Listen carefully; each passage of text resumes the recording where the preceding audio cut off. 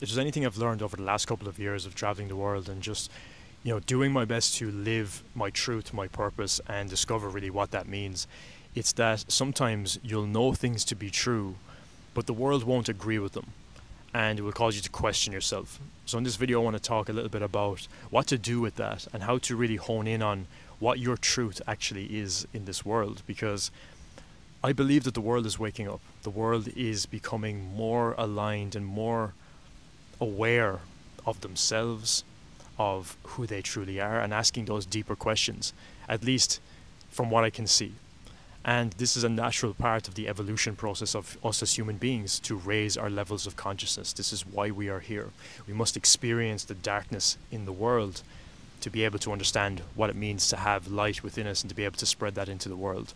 So when you know something to be true, that is your inner guidance system speaking directly to you. Now, I like to see this as source, universe, God speaking through me, communicating to me.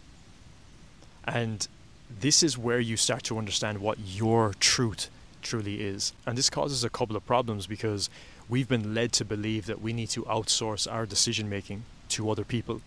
We need to find answers that are outside of ourselves. We need to search for it. We need to find it elsewhere.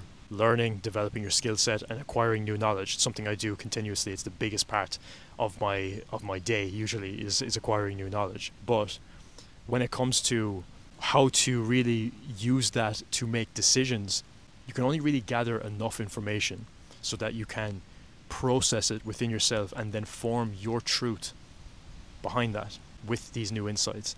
And there's a big difference between trusting your internal guidance, your intuition, your internal guidance system, and just copying what somebody else told you is true just because they said it was true, and you think of them as an authority, you think of them as somebody who is, better than you put them on a pedestal. Now, of course, we can learn so much from people and people who have accomplished different things in life, but what is true for them is not always going to be true for you. And this is why it is so important for you to begin to trust yourself. So how do we begin to trust ourselves? Well, we need to go inwards with these things. We always have to go inwards. And this means sitting with yourself, creating space, creating silence, whether that's through meditation, whether that's just through removing the devices and the things that are there to distract you, and just spending time with yourself and allowing to come up what comes up. Because the things that are coming up for you are the things that are there for a reason, because you have created those problems so that you could solve them. You see, at the end of the day, we are spiritual beings. We are not here just experiencing the physical reality as human beings, and we go and we get a job and we get married and we get a house and we die and that's it. There's far more to our experience here. We are a human species. We are a soul within a physical body, and that means something.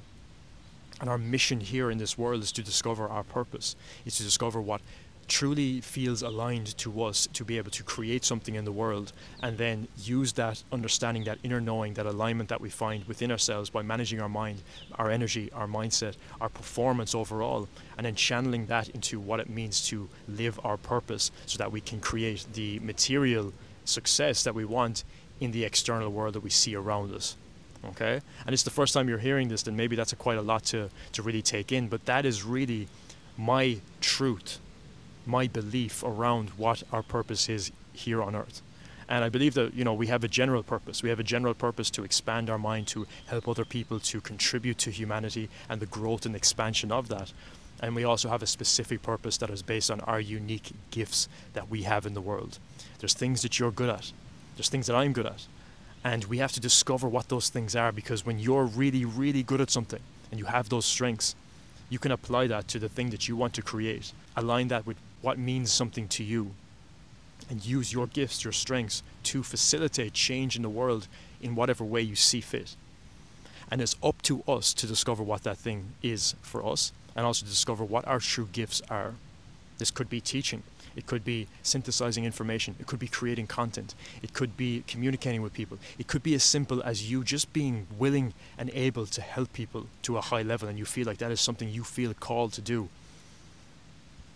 Discover what that thing is, because that is your X factor.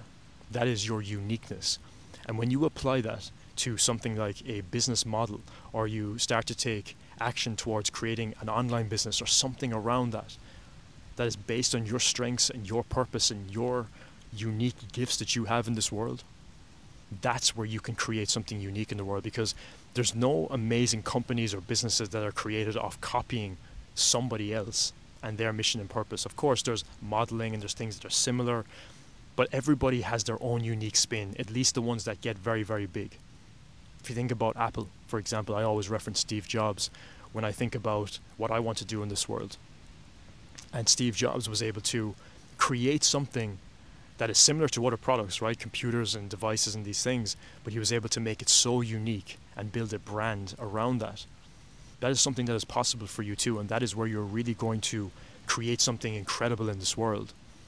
And that doesn't have to be the next Apple. It doesn't have to be a company at all, but it's something that is true to you based on your gifts, your strength. And this is where you can use your internal guidance system to guide you in the direction of actualizing that purpose and that mission.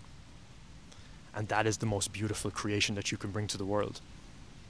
And then it's about cultivating the discipline around that. But I'll tell you this for sure, I know this from experience. Discipline is not something that you need when you are in alignment with what your true purpose is and you're working towards that. There's very few days where I have to get up and force myself to work towards the things I'm working towards, because I understand deeply what it is that I'm here to do. And when you understand deeply what you're here to do, discipline is an automatic thing that just comes with that, because you're excited to build, you're excited to do something, you're excited to work, and work becomes just part of who you are. It's not like you have to go to work and force yourself to be there, because when you create something from your truth yourself, you're not in a job, you're creating something and what's true to you. That's the difference. This is where working for long hours and getting into flow state and doing all these things becomes very, very easy, because you understand what it is that you are here to do. That's where you can tap into things that are so much more powerful than just being disciplined and forcing yourself and grabbing yourself by the back of the neck and forcing yourself to work. And then with that, it's about having the courage to move forward. It's about having the courage to trust your internal guidance system, to trust your intuition, and not base all of your decisions off what somebody else told you to do. We have to think for ourselves. Yes, get guidance from other people. Yes, work with people who are going to help you go inwards. That's exactly what I do with all of my clients. But find someone who can force you to go inwards within yourself and discover that truth within you. Because that's where you make the big moves. That's where you start to move with courage. That's where you start to pave a new way. And that's what we're all here to do in some way, shape or form, whether that's through a business, a creation, a brand, a piece of content. It could be a way of living. It could be a way of operating in your family, depending on what your uniqueness is within you and your unique experiences that have come up for you in this world. How does that play a part in you discovering and living and actualizing your unique purpose in this world? So with all this being said, when you align yourself with that and you trust your internal guidance system and you know something to be true, but the world starts to disagree with it, or the world tells you that that's wrong, it's up to you to have the courage to go within yourself and really discover what is true for you, not what somebody else told you to do. Your truth is your truth. Speak it loudly, speak it with pride, speak it with enthusiasm, speak it with confidence, because only you know those things. And as men, this is something we have to do so much more of. Standing up, becoming a leader, building ourselves into that person who has integrity, loyalty, strength, courage, confidence within ourselves. And when we do that, and we actualize our purpose and our vision and our mission, all of these material things that you want in your life, the exploration, the travel, the material things, the house, the woman, all these different things, they come by default because of who you are. Who you are, not what you do. And that starts with trusting your internal guidance system. So that's it for today's video, guys. I hope you enjoyed this one.